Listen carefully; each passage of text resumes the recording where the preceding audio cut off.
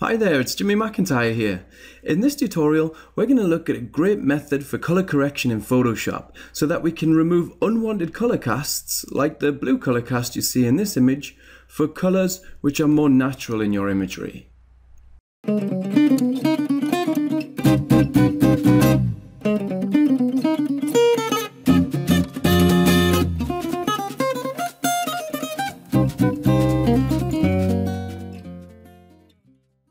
We're going to teach Photoshop what our white point is, what our black point is, and what our grey point is, and Photoshop will adjust the colours throughout the image accordingly.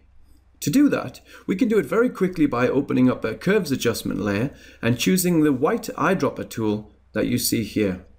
And essentially we just choose a highlight in our image that we think should represent the white point, and we'll choose it there.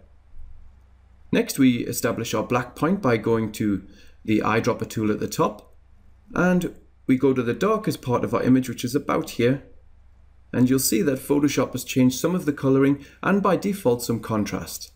Next, we establish our grey point by choosing the middle eyedropper tool and clicking where we think our grey point should be, so maybe around there. Now you'll see Photoshop has completely eradicated the blue color cast, but it's a little bit strong.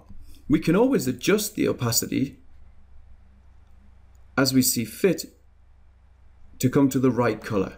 However, we can also do this in a more precise way. So let me undo these changes and show you how to do this with more precision.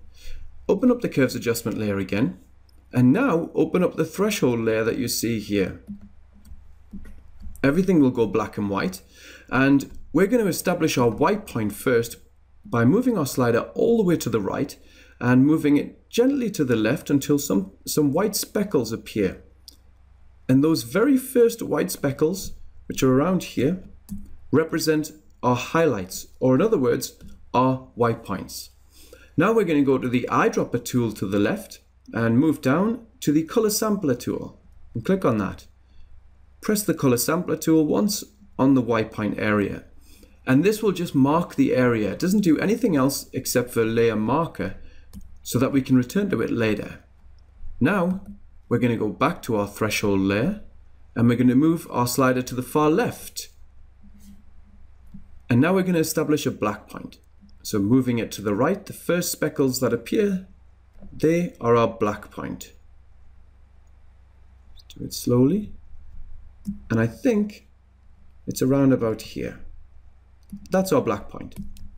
Now, it isn't possible to establish a grey point using the threshold layer yet. What we have to do is add another step to it. So to begin with, we open up a new layer and we have to go to Edit, Fill, and 50% grey and press OK. Now we go to the blend mode difference.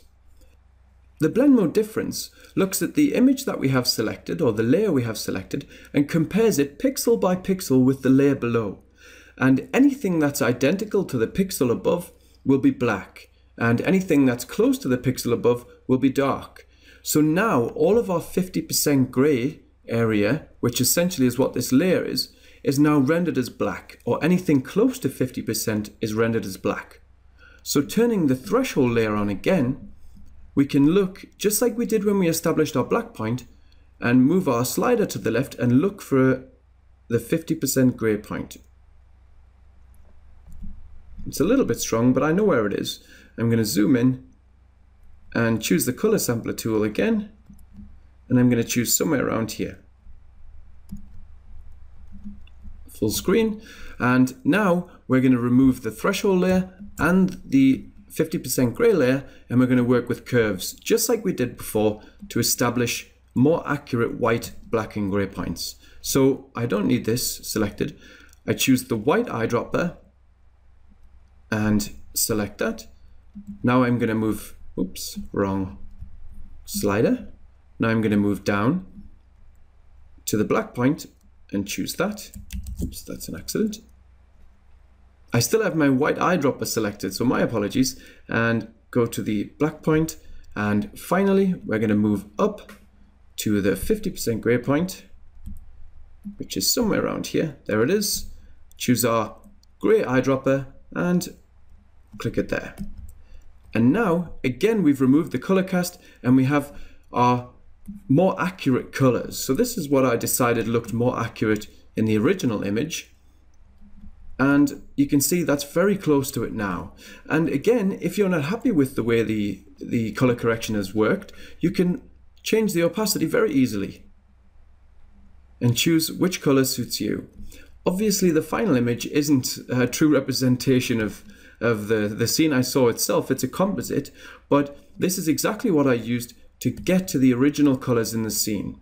And then I opened up the highlights simply by using a luminosity mask, and it opened up the image in general by doing that.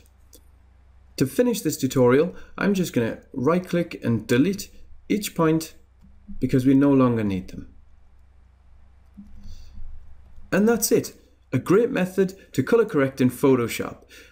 Feel free to subscribe to my YouTube channel for more tutorials. Until next time, see you later.